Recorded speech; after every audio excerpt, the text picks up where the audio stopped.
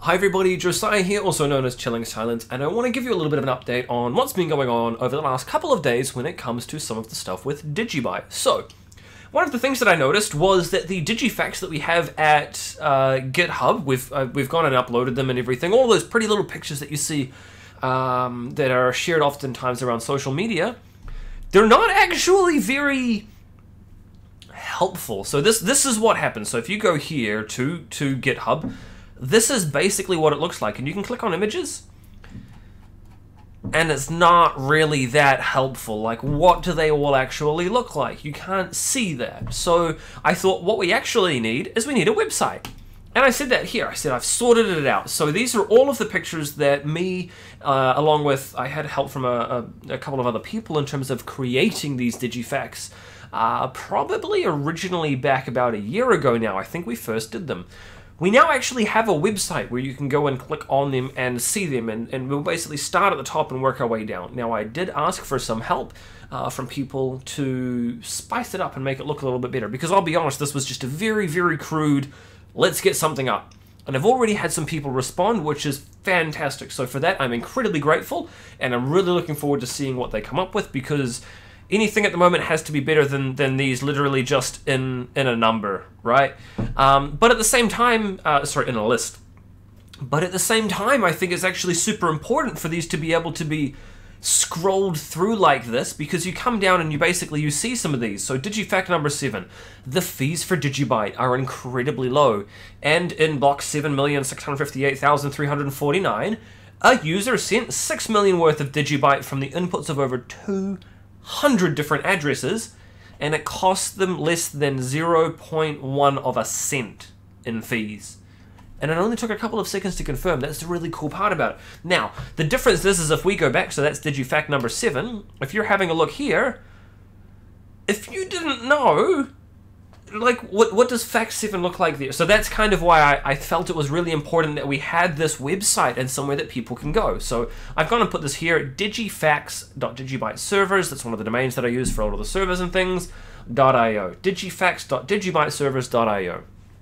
Super cool, really stoked. Can't wait to see what these other members of the community are going to come up with in terms of the way that they can improve upon it. Really looking forward to that, and they're even looking at translations, so fingers crossed, that could be really cool for the future. One of the things as well is I've had a lot of people say, well, what's happening with 8.21? What does it look like? Because everything you've done is a screenshot of basically the command line, effectively. And what does it look like? I want to see a screenshot. Show me a photo. So this is it. You can see the photos here. And now, before Nigel asks, because he's really good at picking this up when it's been left off. Yeah, sorry about that. It's got a lowercase b there. We'll fix that up. This is an early build, like I mentioned. There are still things that we're going to need to fix up, and there is already issues that we've encountered, specifically in the way that the blocks are being relayed to certain nodes. So that's our current issue, but it's shaping up really quickly, which is super cool. So again, a big shout out to Barry. Thank you so much for all of the hard work that you've been putting in. And we've got some input from Yoshi as well. He's done some memory optimizations and some input as well from Matthew, MC Trivia. Looking forward to talking more about that soon. But so this is basically, I mean, the loading screen now. You have the full gorgeous DigiByte logo there, and then this is the node itself. To be honest, it's nothing super exciting. That was one of the things that we noticed, though, was that we needed to remove the themes. The problem that we were having was the themes were not playing nice with the update, where previously it's been blue and black and DigiByte white, the 3 different colorings.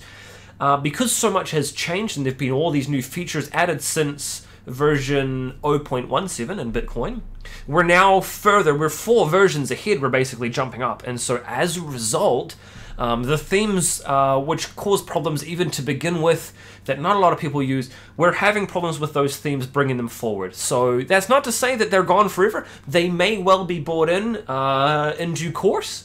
But for the time being, we've basically just gone, you know what, they're causing problems, we'll just skip them, we'll just ignore them for now, and we can just stick with the vanilla-looking DigiByte core. I mean, still, it's DigiByte, let's be honest, it's nowhere near as pretty as the UI version that we had. Look, I tell you what, why don't I let me bring this up, and let's see if I can find it. DigiByte pipeline. let me quickly bring this up here. So here's the pipeline. So if we go into the items, I didn't put the where's the UI? Update core wallet UI, and I'm pretty sure here was the design that Demir did back in the day, which is pretty cool. Actually, let's open this in a new tab. Just to give you a bit of an example, this was what he envisaged the future of the DigiByte core wallet looking like. Now, this is something that is purely a... what's the best way? Proof of concept. I'll tell you what, why don't I quickly... Can I hide the camera here? This is purely a proof of concept. But it is actually a really, really cool proof of concept. This is what he thought the future of the DigiByte wallet could look like. And it is slick as hell. Super slick. Super duper slick. I mean, just look at it. It's gorgeous. It's absolutely gorgeous. He's got the full color palettes. We've got a light mode as well. Yeah, absolutely fantastic work there. Send him some DigiByte for the time he spent on that, because that's really cool from Demir. But anyway, so if you do want to, let me switch back here. If you are interested in following along, what you can do is you can go to github.com/digibite-core/digibyte, change the branch. You want to come down here. These have all recently been renamed. A bunch of them are archived. They're older versions and things. This is specifically what we are working on now, feature/8.21.1. Click on that and you'll see all of the latest updates. We can see the last commit was 22 hours ago. I started on some of the Apple Silicon stuff. So you can see behind me, this is not quite... We haven't got it working on it yet, but I'm cautiously optimistic we will. There are some improvements that have come from Random X, which will specifically suit the Apple Silicon, which is where it's being held up at the moment. Cautiously optimistic, and I think what we're going to see is a lot more heading towards these ARM-based CPUs in the future. That laptop is 10 watts for the CPU. That is incredible given the amount of processing performance that it puts out for 10 watts. Is basically unmatched. And I'm not an Apple fan. I absolutely can't stand OS X for the life of me. Hate it. Absolutely freaking hate it. Love Linux though. And would love to see Linux on there eventually. But yeah, so that's kind of why we're putting a little bit of extra effort in there, because what we're seeing is already Microsoft putting the hard yards in there as well when it comes to Windows and things. So it kind of feels like we're going to be heading towards an ARM-based future in a number of ways, or at least where we've got x86, 64-bit, and ARM as well on the side. So it makes sense for us to put a little bit of effort in there. So I did mention in the last video I was hoping that we would have it done. We definitely don't, but you can come here, you can click on the commit history, you can see what's been going on as well, and you can actually scroll through and have a bit of a nosy if you're just kind of curious. We can see here he's been doing some work with Dandelion, which I'm really looking forward to, because I think it's going to be a nifty little feature. I won't go into it too much today, but I'll talk about it in the future. It looks like it's going to be a nifty little feature for showing what's going on with Dandelion, so hopefully I'll be talking to you a little bit more about that in the future. Anyway, that's going to be all from me for today. I've probably rambled on enough as it is. Thank you so much for tuning in. If you do have any comments, any questions at all you'd like answered, hit me up in the comments section down below. You can reach me on Twitter. I'm at DGB_chilling. Otherwise, I'll talk to you in the next video, and hopefully I'll see you tomorrow. But to be honest, it'll probably be the day after, which is Tuesday for me, because Mondays get busy, but we'll talk to you soon. Cheers.